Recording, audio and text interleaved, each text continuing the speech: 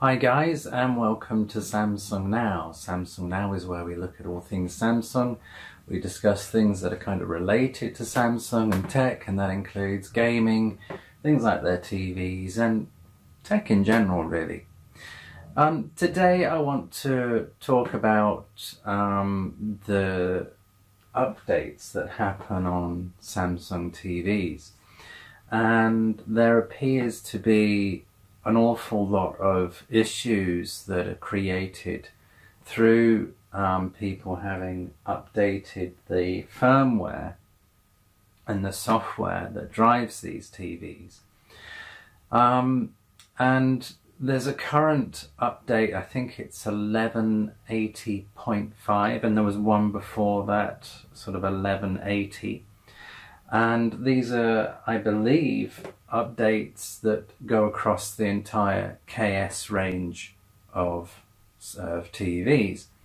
So regardless of whether you have like a 7000 series, which in the US is the 8000, or you have what I have here, which is the 8000 series, which is the 9000 series in the US, or beyond, you get the same update, and that's applied to you. And I would then imagine that your set decides on what's applicable and what isn't, and how it works with that.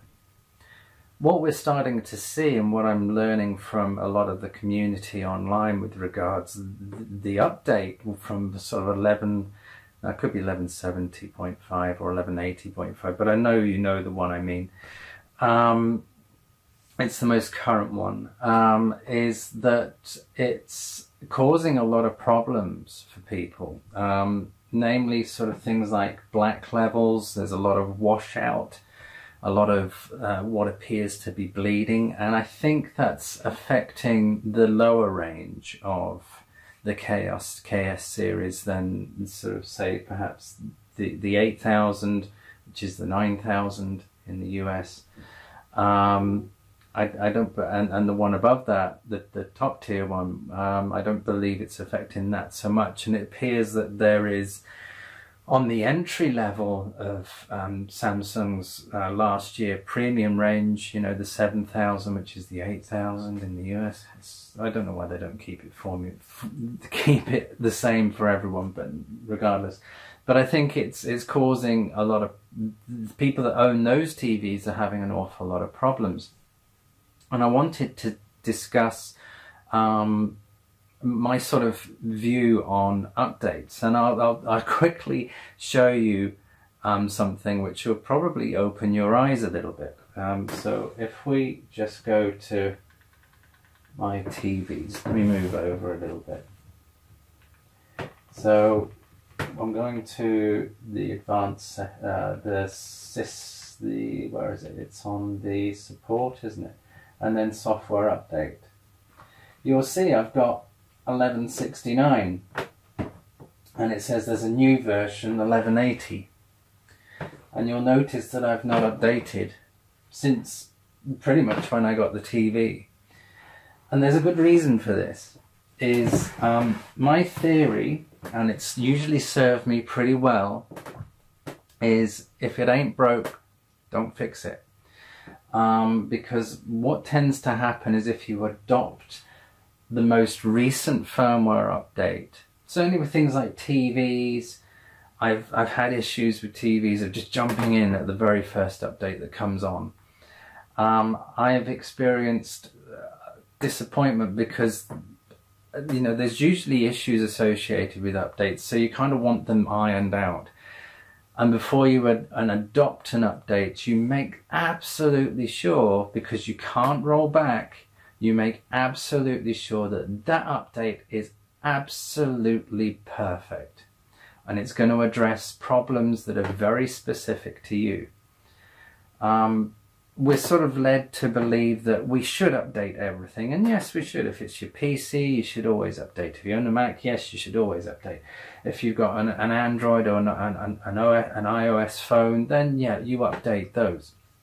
But in terms of your TV, if you're setting it using, you know, those settings that I use, and it's got the firmware software that sort of came with it, or it's, you know, like we have here, which was 11.6.9. 11.6.9 stable. It runs really well.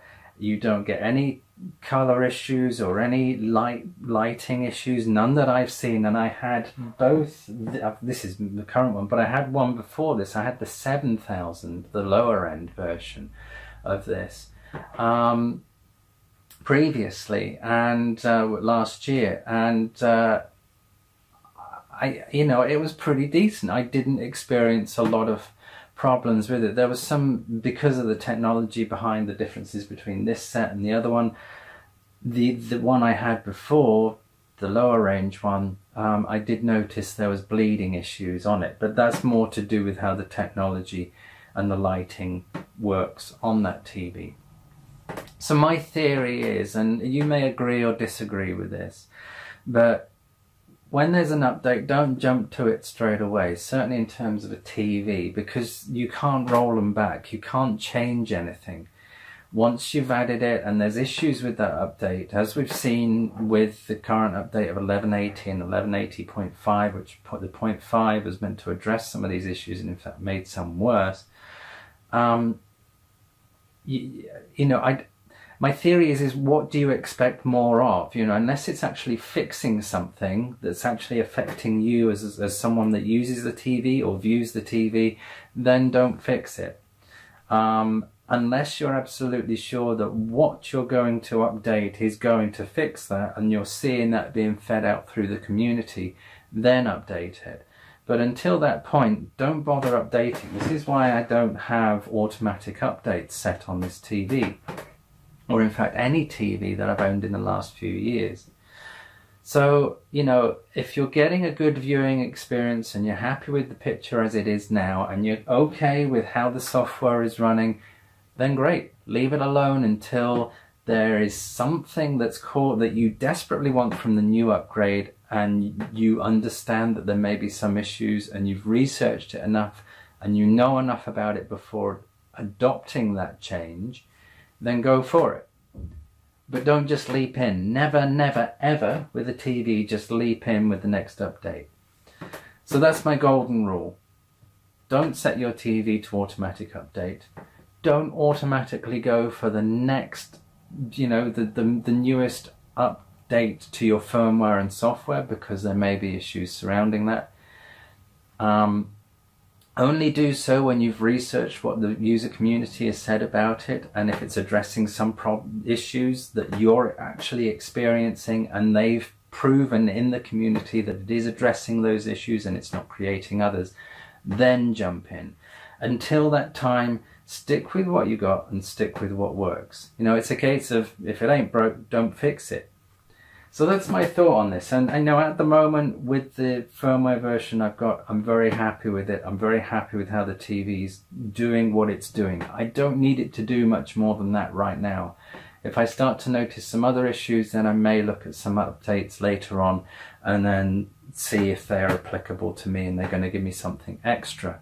But until that point, I'm going to stick with 11.6.9 rather than 1180 or 1180.5. So I hope that helps you guys. We've got a lot of calibration videos on my channel, so please look at those. I discuss how you can set up the color and everything, more specifically designed for HDR, but you know, I can't quite understand why people are sort of using really odd, bizarre settings on their TV, and they're sort of taking away the actual aspect of owning such a TV by sort of lowering a lot of the aspects on it. So yeah, that's today's update. I hope you get something from it. I hope you've learned something from it. I hope it helps you guys. And if you have any questions, don't forget to let me know below and I'll be happy to answer them. Thanks again. Have a great day.